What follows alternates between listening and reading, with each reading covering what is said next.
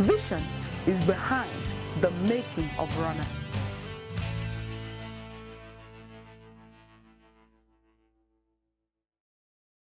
Praise the Lord. You're welcome to Thursday, the 8th day of December 2022. Our topic today is passion, a key to destiny fulfillment. The Bible says, also, he built towers in the desert and digged many wells, for he had much cattle, both in the low country and in the plains. He had husbandmen also and vine dressers in the mountains and in Carmel, for he loved husbandry. 1 Chronicles chapter 26 verse 10. Thought for the day: when you find what you love doing, you would be so eager and excited to do it, even without a pay. Some time ago, God's servant was invited for a meeting in South Africa, and we had to pay our way to and fro, even though he was not given any honorarium or package by those who invited him. He was not bothered. He wasn't bothered because he had one fundamental understanding, and that is that the person who invited him for the program was not his payer. His payer is God Almighty, because he is working for God. And if he does his job well, God will pay him well anywhere in the world. He had also traveled to a country in Europe to preach, and again we paid our fare all the way to and fro without an honorarium. And again, he wasn't bothered. We were not bothered because he loves what he was doing. This is how it's supposed to be in every other area of your life, where you find what God wants you to do. When you find what you love doing, you will be so eager and excited to do it, even without a pay, even without any remunerations. Those who live for money end up mourning in dissatisfaction and in disappointment. So don't live for money.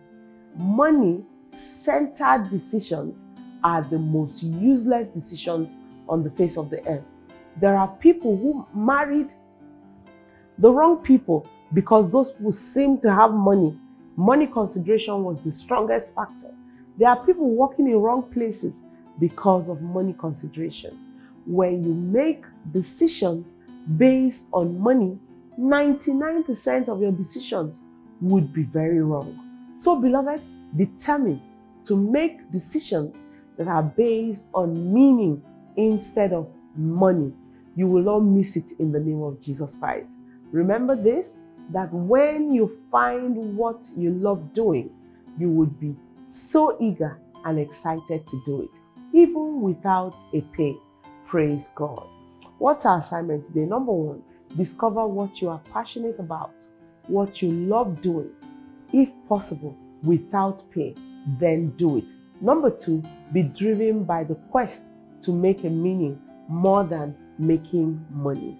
Praise the Lord. Let's pray. Say, Lord, I thank you that you ignite my passion, both for you and for what I'm living for. Give me the grace to make meanings in my lifetime. Oh God, in Jesus' name. Praise God. I'm excited. And I'm very glad that you are making up your mind to live a life on purpose. Praise the Lord.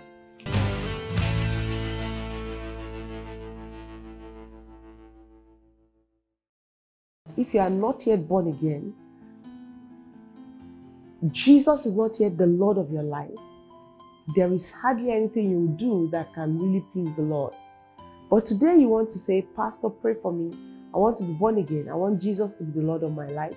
Simply pray this afternoon. Say, Lord Jesus, thank you for dying for my sins.